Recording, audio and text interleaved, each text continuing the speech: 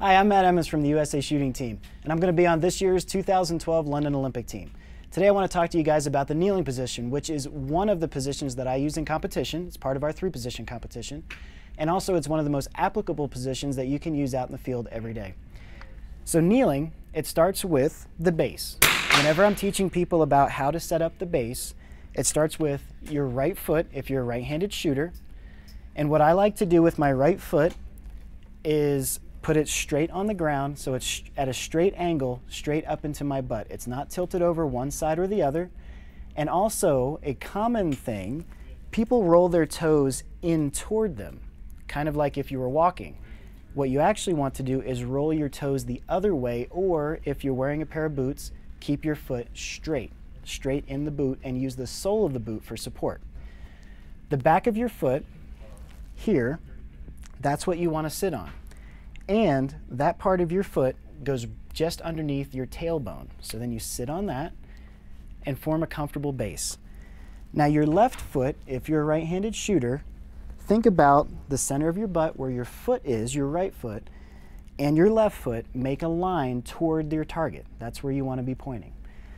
The next step is to make sure that your right leg is somewhat parallel to your left foot. So they're kind of in the same line. That forms a solid base.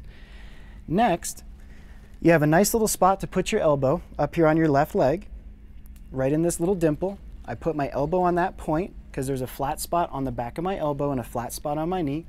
I interlock them.